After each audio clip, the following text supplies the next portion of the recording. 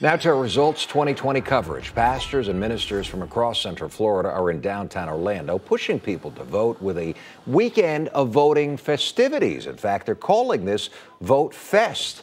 And we're getting early voting numbers showing young people are coming out like never before. This is according to analysis done by Tufts Tisch College. Take a look at Florida compared to another key battleground state, Ohio. The number on your left is the amount of young people ages 18 to 29 who cast an early or absentee ballot in 2016. The right side is younger people who already cast a ballot this year, significantly up. You can see this year. And that's the exact goal of Vote Fest 2020, to get more younger and underrepresented people out to the polls. News 6's Clay Lepard is live in downtown Orlando tonight with how they're doing it. Clay.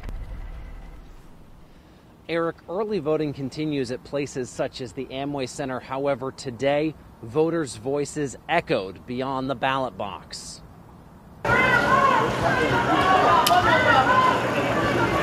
A day of action as the Florida Rights Restoration Coalition led a march through Paramore and a festival outside the Amway Center, calling on others to vote. It's the first time that they actually get to participate with society. It's an organization that successfully pushed for felons' voter rights to be restored.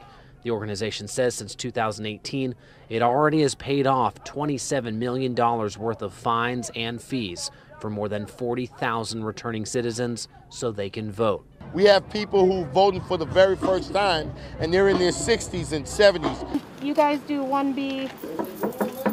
Elsewhere in Orlando, service industry union workers canvass neighborhoods. Are you registered to vote? I am. To get more voters to the polls. Hundreds of doors, and we've been educating the voters. This is the best way to reach out to voters. Peace, what's going on? They had help from some big names too, including rapper and activist Common, who took part in this roundtable discussion. It just needs to be enough people, and you speaking up, as micro as it may seem, you putting that vote in is like changing and shifting the tides for you and your people and for people long term. Early voting continues here tomorrow beginning at 8 o'clock. You can find out more about early voting locations across Central Florida by heading to clickorlando.com and the News 6 Voter Guide. In downtown Orlando, Clay Lepard, getting Results News 6.